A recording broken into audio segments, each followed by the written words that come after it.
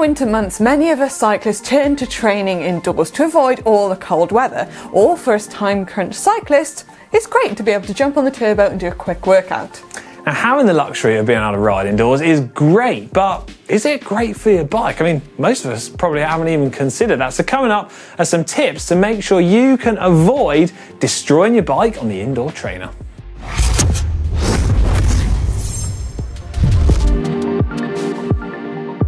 All right, man, I'm just gonna get my bike out of the way here for you. Whoa, whoa, whoa, what are you doing?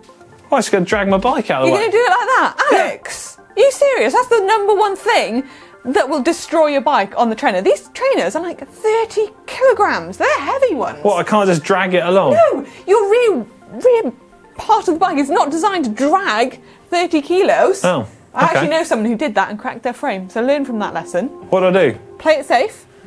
Take the bike off, move them separately. Oh. That is your pride and joy. All right, yeah, Imagine thanks. if anything happened to that.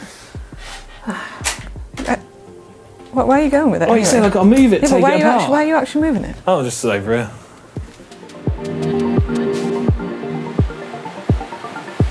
So next up, just because we're riding indoors doesn't mean you can neglect looking after your drivetrain.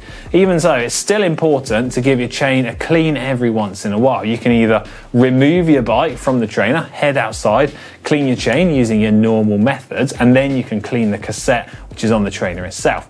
But if you don't want to have to take your bike outdoors, you can use a chain cleaning device such as this.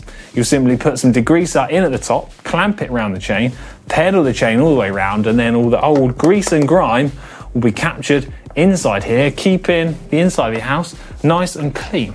Once you have got a clean chain, you can simply apply your normal chain lube onto your chain in your usual manner, although if you are planning on only riding indoors for a while, you could probably use just a dry chain lube. Do the job perfectly. This one is probably the main culprit for destroying your bike on the indoor trainer. If you're doing indoor training correctly, you will sweat a lot. And all that sweat is just going to drip off right onto your headset and all the important parts of your bike and basically corrode it. And all that sweat is also going to soak into your handlebars, get all grim and stinky. So if you are doing a lot of indoor training, you might want to think about changing your bar tape a little more often.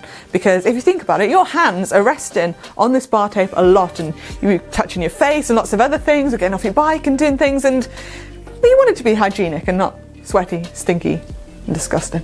You can also get specifically designed sweat covers for your bike as well that'll basically go over the whole top of your bike and protect it from all that sweat. But don't worry if you don't have one of them, a towel will work just as well. But remember, when you are done with that towel after your sweaty session, do not leave it on your bike. The towel will be wet and sweaty, and if you just leave it on your handlebars or on your stem, it's just going to soak all that sweat into the bike. So take it off, whack it in the wash and wash it.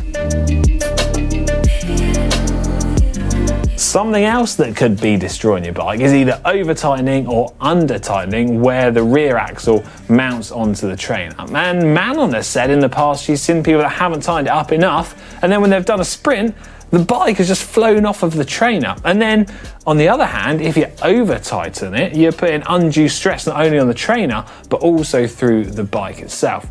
Now, with a quick release system, it's fairly easy. You just tighten it up just the same as you would when you're fitting your wheel into the bike. Now, if you have a disc brake bike with a through axle, it's important to tighten it up just as you would with your normal wheel. But if you're unsure of how tight to do it, you could always just use a torque wrench to make sure you get it set up correctly. Normally between about 7 to 8 Newton meters.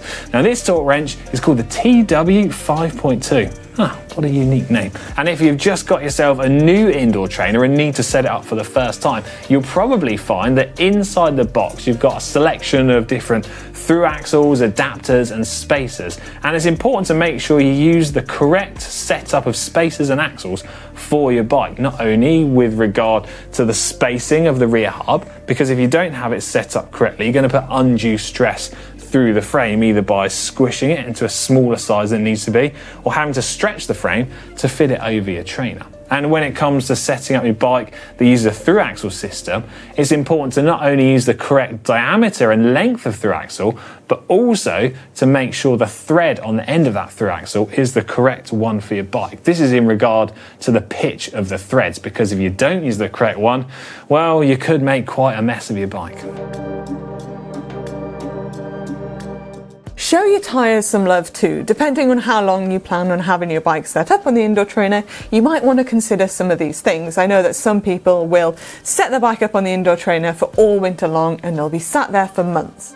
Make sure to keep your tyres inflated, so top them up every now and again, and rotate your wheels as well, because this is especially important if you have sealant in your tyres, because if they're just in one static position, they'll all sink to the bottom, and we don't really want that. If you are using a classic trainer, then you might want to think about getting specific turbo tyres. These tend to be a lot more durable and thicker. Say if you use your road tyres on it, you'll end up wearing them down really quickly, thinning them out, and essentially destroying your nice road tyres. So it's definitely worth the investment, because otherwise you're just going to end up spending a load of money on tyres. So I hope some of these tips have helped you avoid destroying your bike on the indoor trainer. Let us know in the comment section down below if you have any tips or tricks of your own to help keep your bike safe on the trainer. And whilst you're down there, why don't you let us know what has been your biggest disaster whilst training indoors?